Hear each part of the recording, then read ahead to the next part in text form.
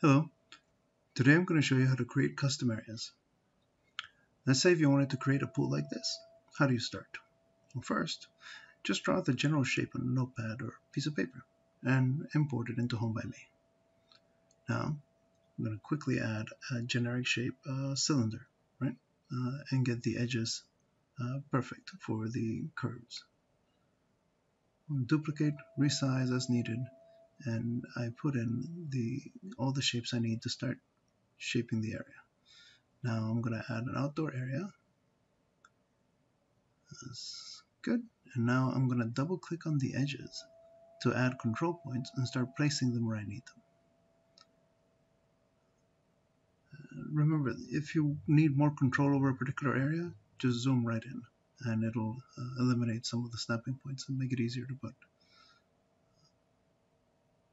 Just double click, create more points. You can start laying out the entire area, and having these reference shapes, you can create an exact curve.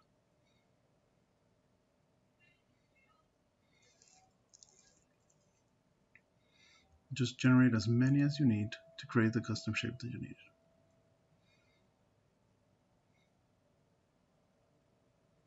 You see, zooming in lets you place points more accurately.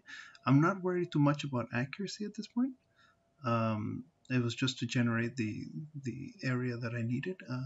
This pool, as you saw, has a lot of rocks defining its area. So this shape will inform me as to where to place all the rocks and to have a water surface for the pool.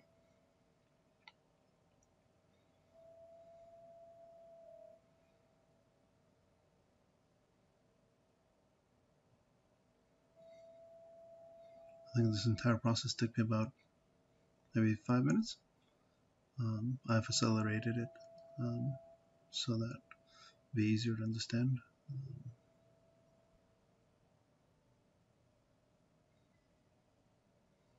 You can do this for custom floors, you can do this for pools, you can do this for indoor areas or custom areas around the kitchen. It works the same way. Just add a construction shape that'll help you guide your hand. I've made even curved driveways using this method.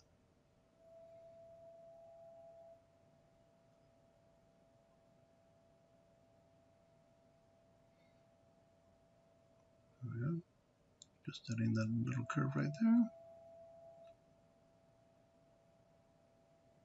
And there. So now the free shapes, and now I'm just gonna put in a blue surface for the pool, and we're done. Now it's your turn.